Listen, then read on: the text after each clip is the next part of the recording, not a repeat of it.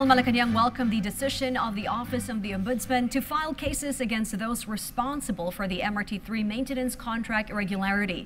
Presidential spokesperson Harry Roque stressed it's time those behind should be made account for the multi-billion peso mess. It's about time and we appreciate that.